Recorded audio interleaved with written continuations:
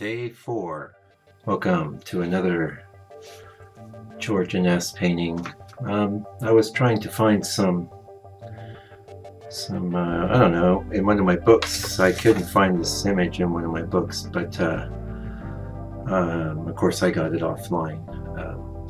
So I did a little search online, and I found the very interesting. I found the Christie's auction for it, and the price realized was $21,000, which is a freaking steal. 18 by 24 inches.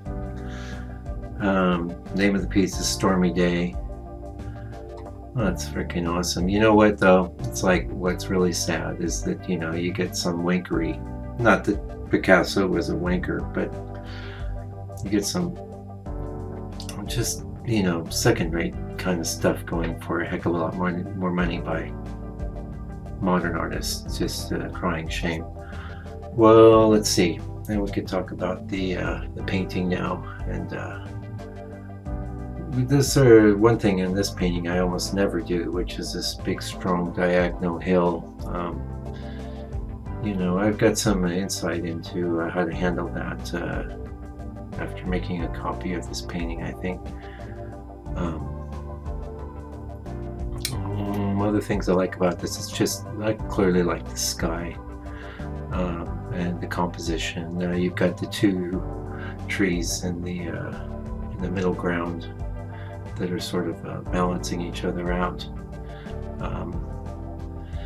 In general, though, it's not one of its absolute strongest paintings. I think what I liked about it mostly is just the tonal quality of it. It's all in this very subdued, you know, kind of olive greens and drab yellows and subdued oranges and stuff. And the picture in the Christie's that I just saw really just looks totally dingy and gray. But I'm going to grab a Inness book here, actually one I didn't finish yet, called George Inness and the Science of Landscape by Rachel Zaidi Deleu, excuse me, not Deluxe.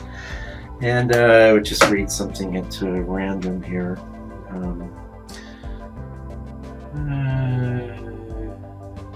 Well, first of all, she's talking about Claude Lorraine. He was a huge influence.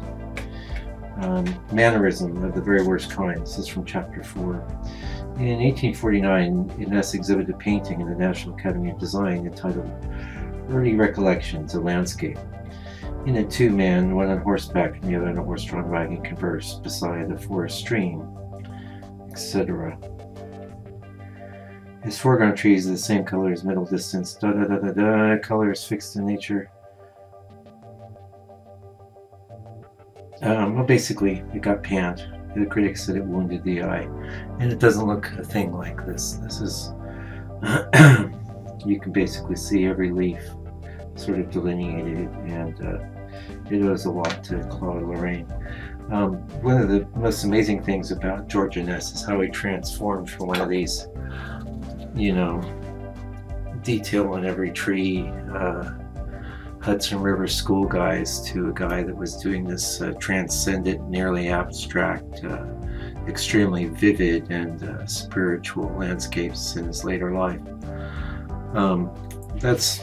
That's just part of a story. I mean, at the end of the day, I don't think it's that important what the artist's life story is. You're probably going to get a bit of that anyway, since we have to talk about something. But and I'm more interested in his process. And when you try to learn about George Inness's process, the only clues I've got were from a book his son wrote about him, a biography, and even there it's really sketchy. I mean, one thing I know about George Inness is that he would do anything he could to get his ideas across. He would scumble, which is when you rub in light paint over darker areas, or he would glaze, which is when you do the same with transparent pigments over already painted areas. But he would pick and scratch, and his paintings have a remarkable surface quality. Anyway, I guess we're getting to the end here. If you'd like to see more of my work, it's landscapepainter.co.nz, and this is M. Francis McCarthy Signing off. I hope you enjoy the video. Have a great day.